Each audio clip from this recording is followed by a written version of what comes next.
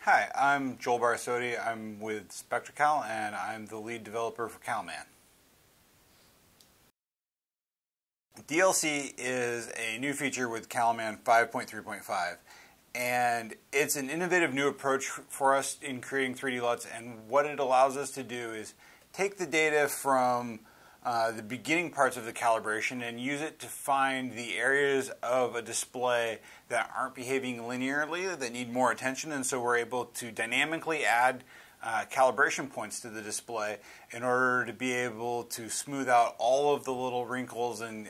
inconsistencies with linearity so that we get the optimum calibration at the end in a minimum amount of time. The interesting part about the way this works from sort of a technical standpoint is that we do luminance ramps at the beginning of the calibration, and once you've done the sort of luminance response for a display and gotten the edge of the chromaticity down to where they're supposed to be, sort of the theory behind the way color mixing works is that from then on out all of the light should just mix evenly, and we should basically be done with the calibration at that point. So we use that to predict where the rest of these points should fall, and the new part of DLC is that when we run into areas that are far beyond what we would expect them to be, we flag them as a nonlinear area, and so we add in additional points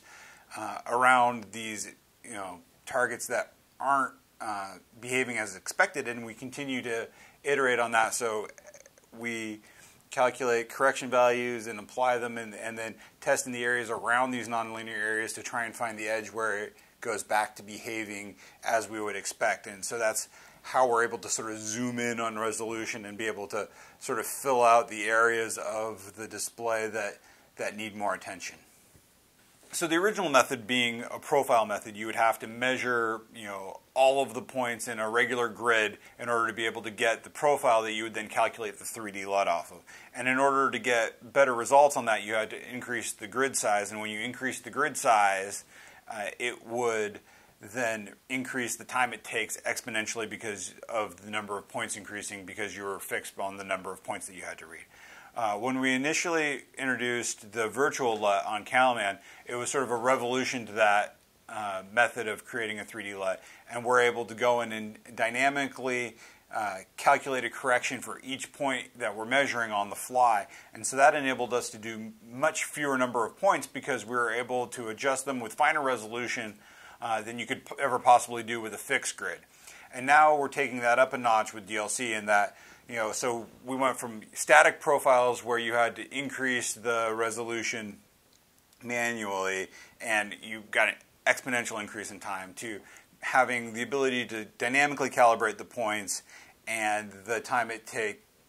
being able to be optimized by doing a much smaller number of points and being able to make very fine, subtle tweaks to the points, to now the dynamic linearity correction, where we can then dynamically add more correction points as necessary. So even start with fewer points to get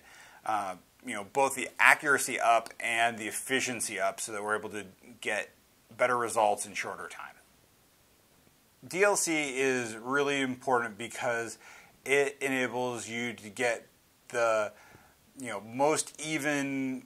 most accurate response out of your display.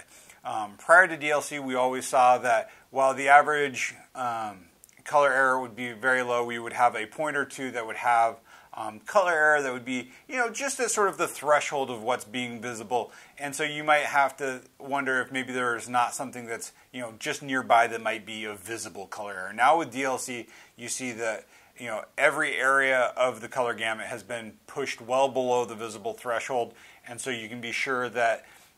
none of the areas of color reproduction, none of the tones are going to be anywhere near a visible area, and so or visible error, and so you can be sure that you're using a display that's got the absolute best color accuracy you can physically get on that display.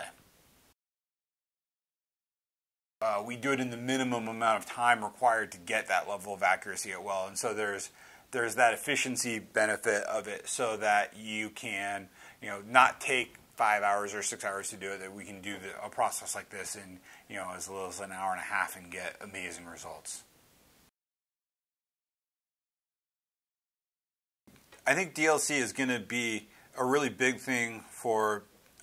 people in post-production and people who are doing color critical work, because it's going to enable them to calibrate their displays and, you know, get on with doing the work that they actually want to be doing with a minimum amount of fuss. I mean, you know, for people in that industry, calibration is sort of meta work. It's not something that they look forward to doing or that they really want to do. It's something that they need to do so that they can do the job that they want to be doing. And this speeds that up and helps them get to work faster so that they can get on with, you know, what they need to get done today. We're never really done working on our 3D LUT algorithms. We are approaching the point where, you know, we're starting to get close to the physical limits of the display. But you know, even now, I got thoughts in my mind for what we're going to do for the next revisions to the algorithms, ways to make it more efficient, and find any other, you know, subtle ways that we can tune it to get, you know, a little bit more accuracy. You know, we've got a good idea where the physical limits of the hardware are, and we're rapidly approaching them, but we're not done yet. We've got more good stuff coming in the pipe.